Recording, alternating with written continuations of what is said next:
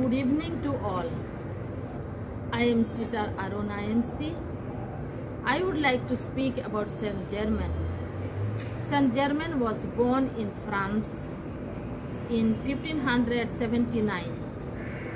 She lost her mother in her early age and she was very sickly child.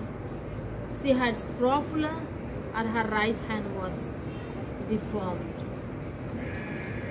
She was ignored by her father and abused by her stepmother. She did not have place to sleep also. She was forced to sleep under a staircase and at the stable. Her work was shepherdess. She spent her much time in prayer and rosary, devoted much in sacrament of penance and Eucharist. She prayed much also for the reparation for sacrilegious.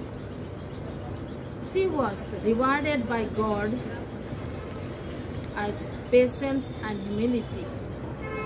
She died in 1601 and canonized by Pius IX, 1867. Thank you.